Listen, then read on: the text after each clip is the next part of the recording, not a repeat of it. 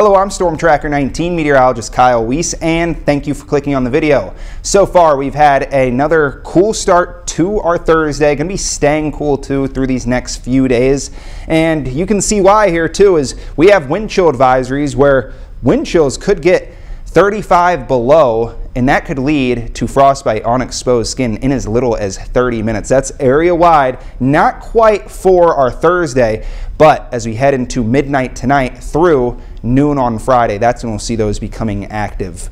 Forecast for today, 13 degrees for highs, still bitter cold out there, mostly cloudy. We'll even see some light snow showers into our afternoon and evening. Winds a little bit on the lighter side. -3 tonight, mostly cloudy, some snow early. And check out these winds too. Winds bump up a little bit tomorrow. That's why we have those wind chill advisories being issued across the area once again. Friday though, staying dry, mostly cloudy, cold, highs near about 8 degrees. Staying cold even through Saturday, where we'll see sunshine returning. Things really start to shift though into the back end of our weekend. Clouds increase Sunday, then temperatures increase Monday, and as we head into Tuesday, then rain or snow chances increase.